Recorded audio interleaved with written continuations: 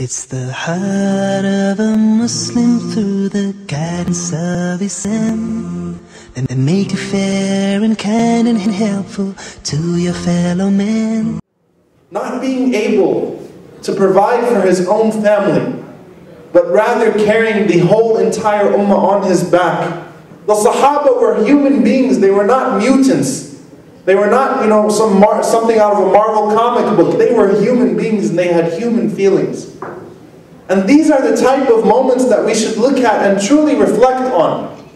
When Allah Azza wa Jal says in the Quran, بَعْدَ أَعُوذُ بِاللَّهِ مِنَ الشَّيْطَانِ الرَّجِيمِ مَنْ ذَا الَّذِي يُقْرِضُ اللَّهَ قَرْضًا حَسَنًا فَيُضَاعِفَهُ لَهُ وَلَهُ أَجْرٌ كَرِيمٌ.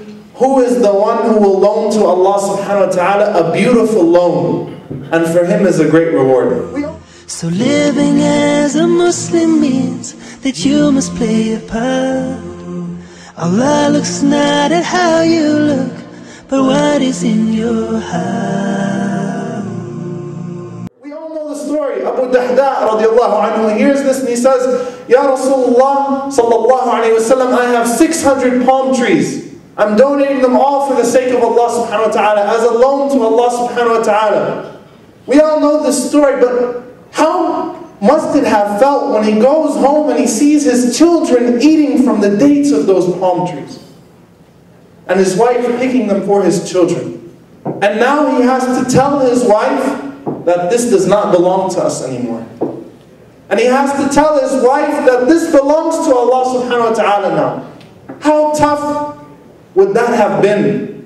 And how tough was it for his righteous wife, Dahda radiallahu ta'ala anha, when she takes the hands of her children and she starts knocking the dates out of their hands? Imagine that feeling. And when you look at those feelings, dear brothers and sisters, don't think that Rasulullah sallallahu alayhi wa sallam struggled any less than that. So living as a Muslim means that you must play a part. Allah looks not at how you look, but what is in your heart.